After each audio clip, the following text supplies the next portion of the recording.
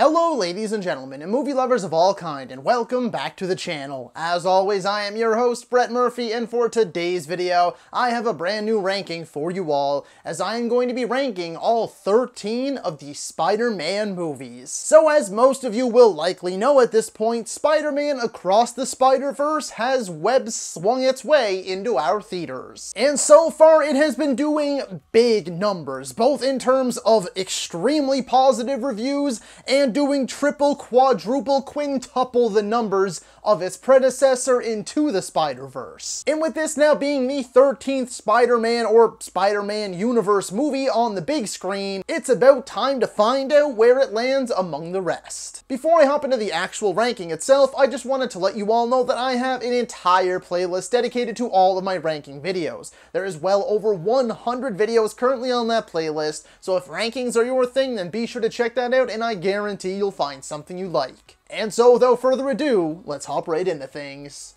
Number 13, Morbius. Yeah, this was absolutely an obvious one. You really should have seen this one coming, because this movie is just flat out not good. It's plain and simple. It is not an enjoyable movie, at least for me anyway. I'm sure there are definitely people out there that like it. I'm just not one of them. Now look, there's a difference between a bad movie that knows how to make sure you have fun, or a bad movie that's just so bad it's actually kind of good. But no, Morbius's biggest offense is not that it's just bad, but it's also boring. The only reason it may be even remotely worth watching is because of Matt Smith, because the dude just knows exactly what kind of movie it is, and he plays into the over-the-top and goofiness of it, and is just having a fun time. Everything else, just not my cup of tea. Number 12, Venom.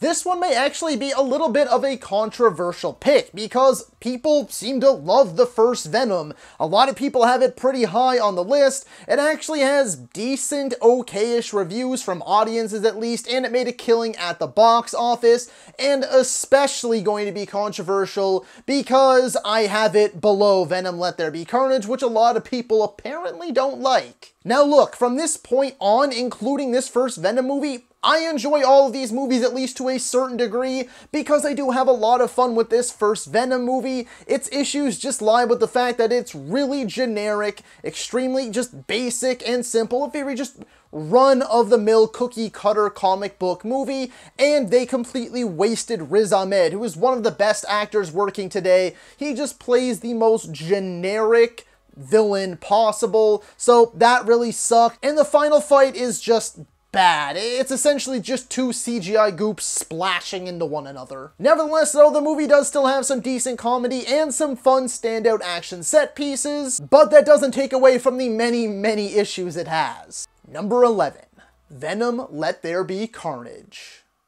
So yes, Let There Be Carnage is above the first Venom, which is controversial enough, but not much higher. I'd probably score them the exact same, but the reason that I put Let There Be Carnage above the first Venom is because it does pretty much all the exact same things. It's essentially the same movie, but it does have a bit more action, a shorter runtime, and a much better villain. We have our first live action version of Carnage, played by Woody Harrelson, and I thought that he was awesome. Again, it was like similar like the Matt Smith effect in Morbius. Harrelson just knew what kind of movie it was. He leaned into the campiness of it. He leaned into the offbeat humor, and I really enjoyed that. So it has pretty much all the exact same issues that the first Venom has, but again, it upped the pacing of the movie. It's more non-stop action and a far superior villain in my mind. Number 10, The Amazing Spider-Man. This absolutely could be seen as another controversial placement, and truth be told, I actually really like this movie. Like, I like it a lot. I saw it opening weekend twice, back-to-back days. I went on a Saturday and then a Sunday. I enjoyed it that much, and I have seen it many times. Andrew Garfield is a perfect Peter Parker and a perfect Spider-Man. His dynamic with Emma Stone's Gwen Stacy is probably the best part of the movie. I actually really like the style of suit that they went with for this one. Webb actually did a really good job at making this feel different and refreshing and new and exciting from the Raimi movies. I really do like the Lizard as a villain, but I think that he could have used a lot more character development, and it's quite unfortunate because there are quite a few deleted scenes out there that show that the Lizard was actually supposed to have a lot more depth and development and screen time overall. That being taken out of the movie, I think actually was to the detriment of the movie. It does definitely, you know, tread along many of the same beats that past Spider-Man movies have, and I think that it has a few too many kind of lulls, kind of, you know, there's peaks and there's valleys. There's a few too many valleys here that really sort of serve to just kind of chop the pacing up a little too much and slow the movie down, but nevertheless, I revisit this one very often as I still enjoy it a lot. Number 9, The Amazing Spider-Man 2. Heyo, talk about controversial placements. I know some people that think that this is just flat out the worst comic book movie of all time, the worst Spider-Man movie ever, and I just have to disagree. I think this movie is vastly overhated and severely underrated. Is it still a mess? Yes. Way too many things going on. This movie would have been so much better and I think received so much more positively if they just had Electro as the main villain, didn't bother trying to shoehorn Rhino in, didn't bother trying to shoehorn in the Green Goblin, and lead up to a Sinister Six movie that never ended up happening anyway. Yes, it's a mess, it's needlessly convoluted, there's just way too many cooks in the kitchen here, but I think that this movie has a lot of positive to offer. It is one of the best, if not arguably the best live-action Spider-Man suit. I think that this is the best web swinging we have ever had on screen, and it's got some real fun standout action sequences and good solid dramatic beats. I think everything towards the end with Gwen is done so extremely well. Yes, they're on and off again relationship is annoying, but it doesn't take away from the fact that the relationship is once again the best part of these two movies. I love the Times Square sequence. The score to this movie is just fan-freaking-tastic. Absolutely chef's kiss. I love Electro's theme. I love the new Spider-Man theme. So I truthfully do feel like this movie has so much more to offer than a lot of people give it credit for. But is it still a needlessly convoluted, overstuffed mess? 100%. Number 8. Spider-Man 3. This one got nudged up ever so slightly from the last time that I did this ranking. This movie is a prime example of studio interference and too many cooks in the kitchen. Raimi has been very transparent over the years about how he didn't want to include Venom, how he didn't want to do this, how he didn't want to do that, and the studio just kind of kept forcing his hand, and it was such a miserable experience, and that's why we never got a planned Spider-Man 4. And I really don't need to go into all of the issues. This movie has been out for a decade and a half now, and if you're watching this video, you have definitely seen Spider-Man 3. Many people love it and have a lot of nostalgia for it, and many people just flat out hate it, and I lean more towards the nostalgia because I do think that many of the Raimi staples are still definitely in here, and this movie blew my mind when I was 9 years old and saw it in theaters opening night with a packed crowd. I still remember everything about it, and I have so many good memories with this movie, despite its flaws. I feel like every time I watch it, I pick up on something new to dislike, but it doesn't take away from the things that I truthfully love. Number 7. Spider-Man Homecoming. Honestly, I can't think of a better way to do an introductory Spider-Man movie in the larger MCU, especially this late in the game. This was the perfect segue into his own solo trilogy in the greater MCU. I think Michael Keaton crushes it as the villain. I think that Tom Holland is a perfectly casted Spider-Man. I think that all 3 live-action Spider-Men that we've gotten have been perfectly casted, both as Peter and as Spider-Man. I love the sort of love interest and overall friend group that Peter has. He's the one version of Spider-Man that does actually feel like a real high schooler. And I love that we focus on more of this smaller scale, nitty-gritty stuff and focus on him just being like awkward and very shy and things like that. This movie can 100% and truly does stand on its own. I really do like it. My only issue is that it feels a little too small scale, like they took the friendly neighborhood Spider-Man just a little too seriously. I wish we got to see him explore New York a little bit more and sort of have these bigger set pieces, but he never really got that all that much in any of his movies really, but I feel like you really feel it in this one in particular. Number 6. Spider-Man Far From Home.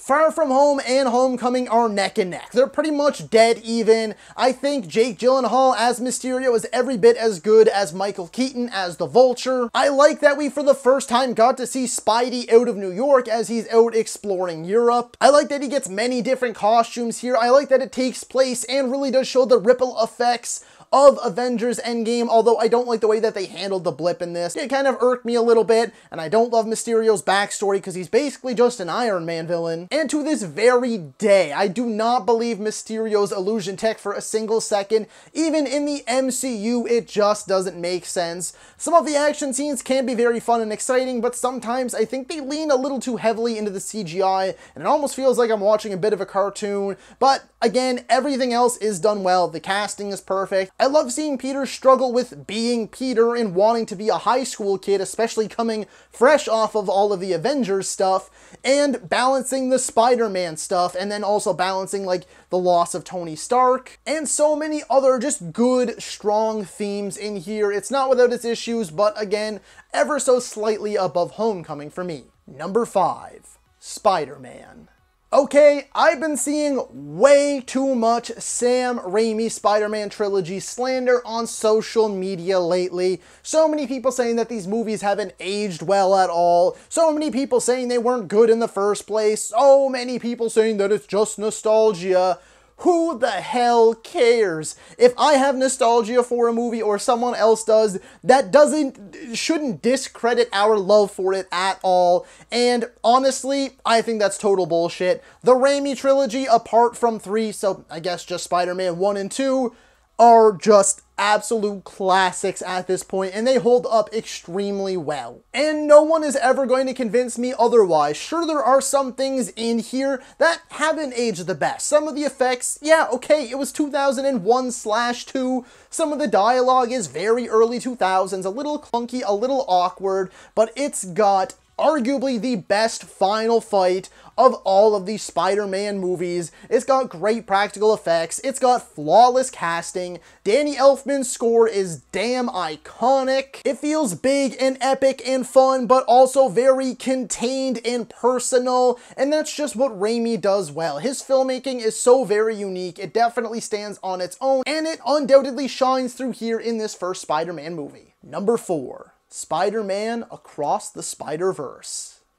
Straight up, this is one of the best sequels ever made. I think that this one does a lot of what Into the Spider-Verse did well, even better. If you felt that the animation styles and the colors and everything in Into the Spider-Verse were crazy, you ain't seen nothing yet. In this one, they just go all in. They go so damn hard on the different animation styles, on making this colorful and just so beautiful and stunning and gorgeous. It is some of the best animation I have ever seen of any style because it cycles through many styles. They go so just over the top cuckoo bananas with this stuff, and it is so insane and so awesome. The storytelling once again is unbelievably superb. The voice performances are wonderful, even all of the new additions, and you have some cool celebrity cameos in here too. Seeing all of the Spider people on screen is just as jaw-dropping as the trailers made it seem, even more so in the movie because you actually do spend a fair bit of time with all of these Spider people, and you're just picking up on all these different characters from all these different places, and it is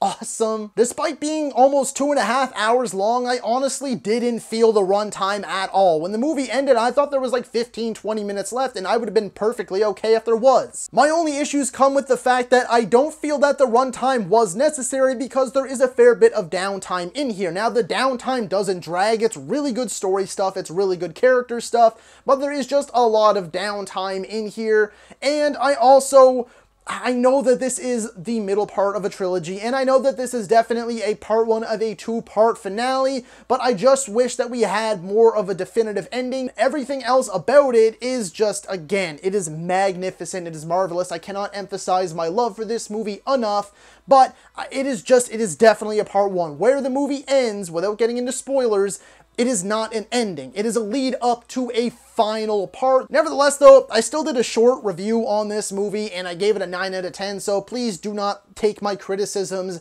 as me not loving this movie, because I definitely do. Number 3, Spider-Man No Way Home.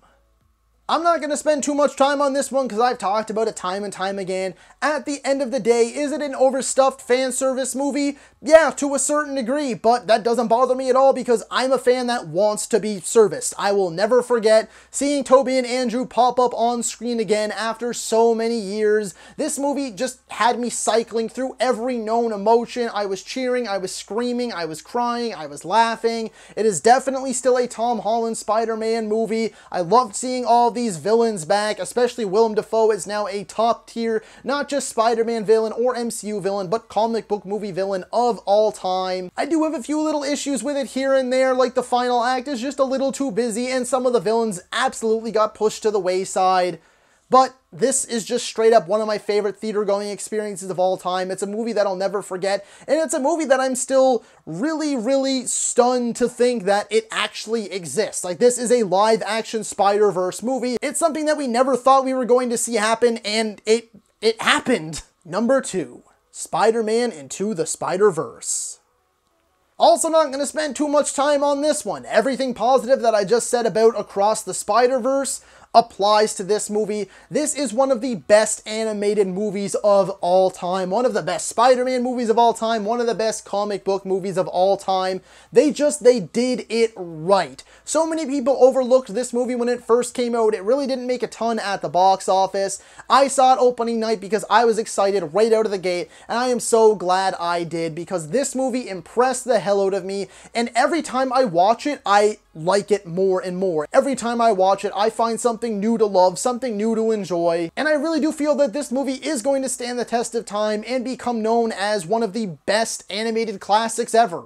Number 1, Spider-Man 2. Okay, when I was talking about Raimi Trilogy slander earlier, there has been no greater victim in all of that fallout than Spider-Man 2. People saying it's not even the best in that trilogy. People saying it's like this and that and the other thing. Nope. No, you'll never convince me. This right here, at least in my own humble opinion, is the pinnacle of the character. This one got everything right. What it means to be Spider-Man, juggles everything in Peter's personal life with his Spider-Man life, his love life, him trying to do right by this, him trying to do right by that. What it means to be a hero with Aunt May's speech is superb. It's got the best action of all of these Spider-Man movies. That subway train fight will go down in history as one of the greatest movie fight scenes ever. Alfred Molina is incredible as Doc Ock. I love his backstory. This movie also manages to splice in some like horror elements from Sam Raimi's roots.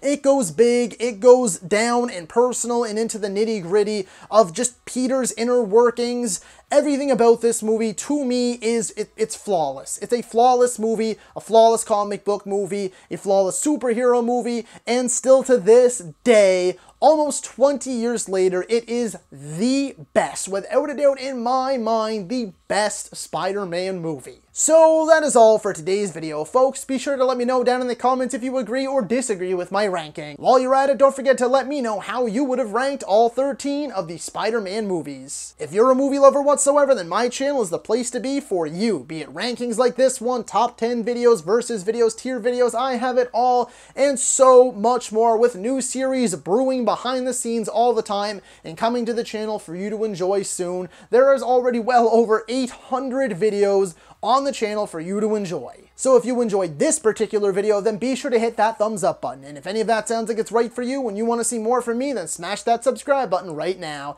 While you're at it, don't forget to ring that little bell icon. That way you can be notified about all of my latest uploads. And as always, stay safe. Thank you so much for watching, and that's a wrap. Hey you, yeah you, if you made it this far, just know I appreciate you. And while you're here, consider hitting that subscribe button.